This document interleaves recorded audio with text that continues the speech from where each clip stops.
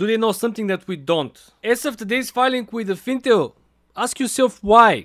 Why JP Morgan purchased 150 call option contracts for AMC? This is 150,000 shares that currently worth over $750,000. Meanwhile, earlier this month, Virtue Financial, according to MarketBeat, dumped almost 40% of their position with AMC. And of course, as you can see over here, it's not only them. There's a lot of two-digit dumps. You have Tubaim, which dumped 80% of their position. There is a certain bank dumped 13%. There is an Avantax dumped 25%. So why would JP Morgan purchase 150,000 in call options, right? 150 contracts, looking forward, moving forward, considering that moving towards the actual final decision from the court, potentially the major expectations are that, AMC will go lower because of the conversion, because of the potential fear of dilution, right? Issuing more shares. Expectations are AMC to go lower, not to go higher.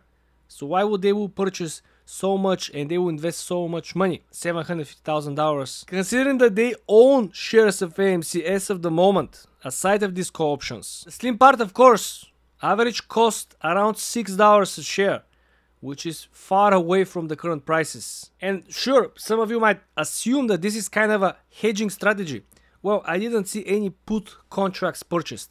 I didn't see betting on the other positions and having these middle-sized expectations, right? They're just hoping the stocks to go up on the share ownership side of $6 at least to break even. And they're focusing on these particular call options moving forward. I think this is bullish because if they were planning just to get the shares and put it out on loan, they will buy the shares. They were not going to buy the call options, right? So they purchase the call options with the intentions that the price action really will go up.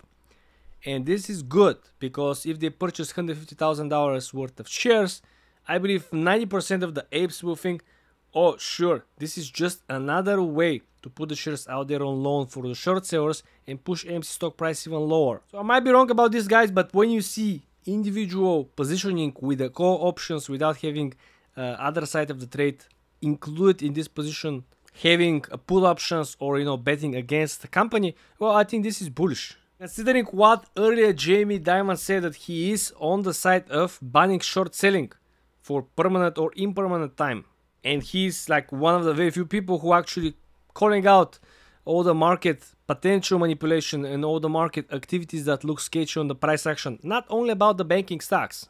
So let me know, why is this purchase appearing at this particular time frame when there is a major uncertainty of the price action, considering that the court doesn't show that things will go smooth.